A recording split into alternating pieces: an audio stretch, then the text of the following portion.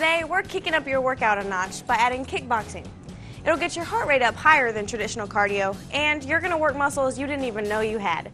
Now, it is easy to get injured if you're not using correct form, so always remember, wear wraps to protect your knuckles and heavy bag gloves when you're punching with full force.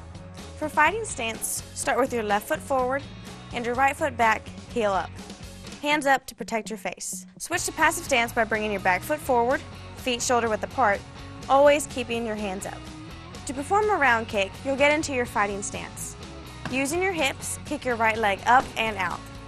Make sure to pivot your standing foot with each kick to prevent hyper knee extension. Your leg will make contact with the bag at the L of your foot. Make sure to recoil back to starting position. For the next workout, start in passive stance and throw non-stop left and right punches.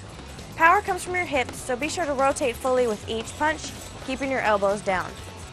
You can mix it up by getting into fighting stance and performing powerful, slower punches 2 by 2. Now you're going to combine both moves into a powerful combination.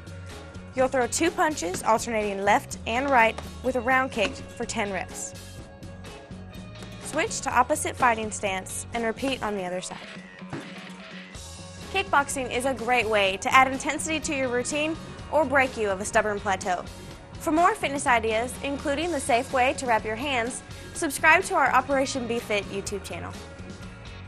Under Armour Storm. Water resistant, warm and light. You don't even need a jacket.